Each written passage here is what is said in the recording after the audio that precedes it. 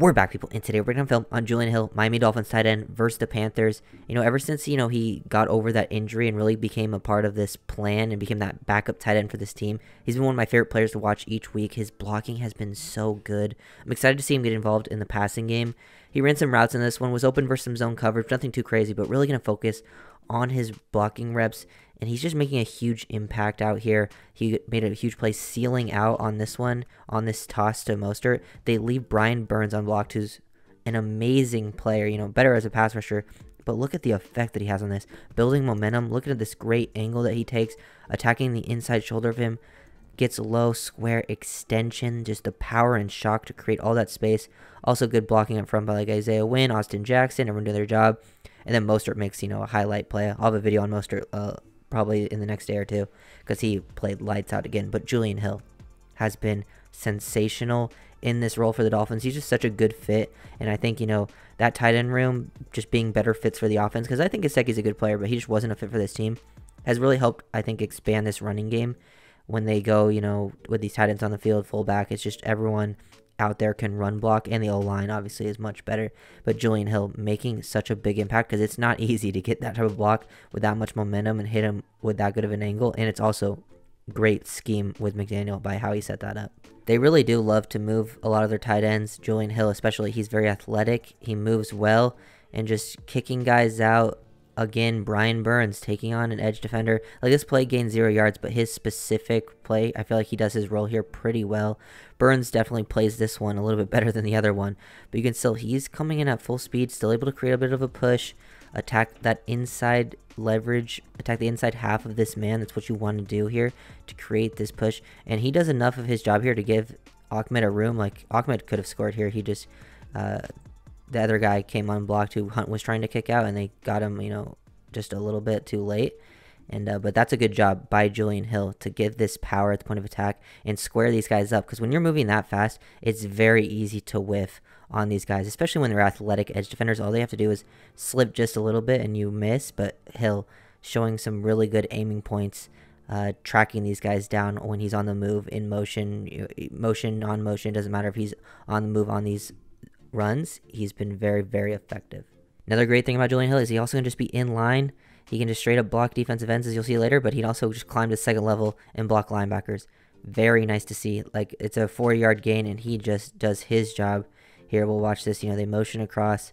Dolphins run some gap scheme work here. They pull Wynn across. They don't block this up perfectly, but Hill does a good job of, like, selling like he's going to block the defensive end. So he gets the defensive end to try to engage him, but he slips underneath, so the defensive end's, hesitated a little bit, so Wynn's able to kick out to him and perfect time the play, and then Julian Hill climbs the second level, is able to block up 54 like it's nothing, and is able to move him out of the play, drive him.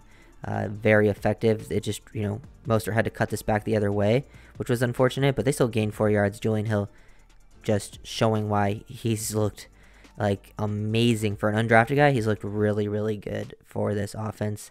Just really want to see him get some work in the passing game, because I feel like he adds a little more athleticism. Like, Smythe is a lot more reliable, but I think he has a little more juice out there on his routes than Smythe would add. So I want to see what he can bring when he gets some targets. Here you get to see him base blocking. Panthers jump off sides here, so like the play didn't end up counting, but you can just see him driving a defensive end just down the field, tight, inline tight end. They also have Chris Brooks in on the play, motioning him across. Unfortunate, I hope Brooks' injury isn't too serious. I know he got carted off the sideline, so I hope he's okay, because he was looking good in this game again. I'm a huge fan of the undrafted guys. And he just drives, pretty good technique. He goes out to him, takes a good angle. Look at his first step here. That first step, you get wide, you flatten this out so you can have the perfect angle to get to this guy. You attack him straight up, square him up, lift, extend those hips into him, and then you drive your feet with it. If, this guy, if you can just imagine he didn't come in unblocked, because I think there's a little bit of a miscommunication here for sure, because Austin Jackson just climbed straight to the second level.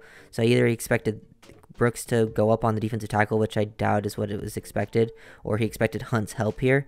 There's just a clear miscommunication. So if this guy didn't come in unblocked, this would have been a huge run. Look how much, like, if he just got any body on him, there was all this room out to this next level, and Hill was blocking his guy, who's a big edge defender, for quite some time. Julian Hill on the move again, lead blocker up into the hole. He's not, like, kicking out this time. He's sort of just leading up follow through him, and just nice to see him used in the different ways. The versatility, love all the different concepts the Dolphins are using too. Motion across, like outside zone sweep type of play.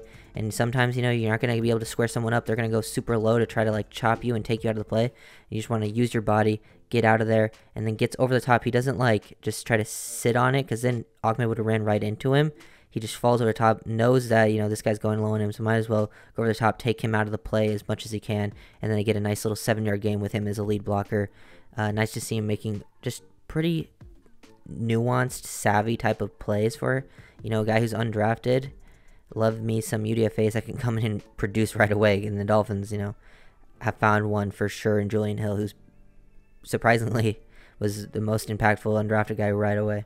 Here to see him motion across again on some split zone opposite side of the play. This game gains no yards, or I think they even lose a yard, but on the backside, he's just kicking out Brian Burns again. Look at him make an adjustment here. I love this adjustment. He's coming in at full speed. He starts to slow this down, and then a little angled forward right here, because he sees Burns is going to shoot upfield. He drops that shoulder right into this. It's just a toss away from him, so he's not super involved in the play, but he keeps doing his job. Just when he's asked to do it, run away. Nice adjustment here. You got to be able to adjust your angles. He can see, look how tight Burns is. Burns is ready to come down the line. A lot of times when the guys come down on line unblocked like this, they can end up making an impact if they have to cut back, and he'll just adjust that angle and drops his shoulder perfectly into him. So if this was, a wind back play, there was the possibility for some big yardage with everything overflowing, but that just wasn't the play design on that one. But Hill keeps just doing what's expected of him. Julian Hill in line on this 3rd and 1 touchdown run. Him and Smythe to the same side. Dolphins don't run a ton of 12. Like, him and Smythe typically aren't on the field at the same time. Hill just gets to, spell Smythe, because Smythe was playing every single snap when it was just him and Croft. They weren't really trusting Croft at all. Croft is just sort of that third guy, depth guy that they'll play if anyone gets injured. But since Hill's been back, they've been, splitting a decent amount. Smythe's the starter, but they're letting Hill come in. They're more of, they'll run 2 backs rather than run 2 tight ends out there. But when they've needed to, they've, had some effect, working a double team up here combo on a defensive end. I like the angle he takes here to get off the ball. This guy has slight inside leverage. He explodes off the ball laterally. He stays square, pretty balanced.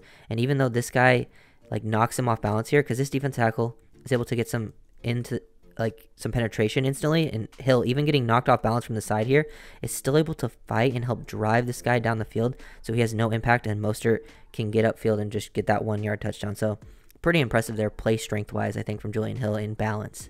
Julian Hill also had an impact play on this last Savon Ahmed touchdown, just sealing out, crackback almost.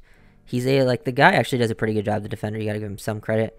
But theirs is just play design, getting him set up, and he does have the leverage advantage, but it's not super advantageous. Usually they have usually you'd be where Cedric was right here pre-snap to get this easy block, so he has to get out there pretty quickly, and I think he just gets knocked off balance a little bit, so he's well, at this point, I'm kind of about to hold him, so I might as well just seal, make sure I keep my body position, because sometimes it's not about pushing, creating movement upfield. You just need to keep your positioning, and everyone gets to the outside. Austin Jackson's able to help, lead the run too, but Hill just understanding his leverage and positioning is all he needs. Get your hips hooked across this guy, even though he's pushing you away.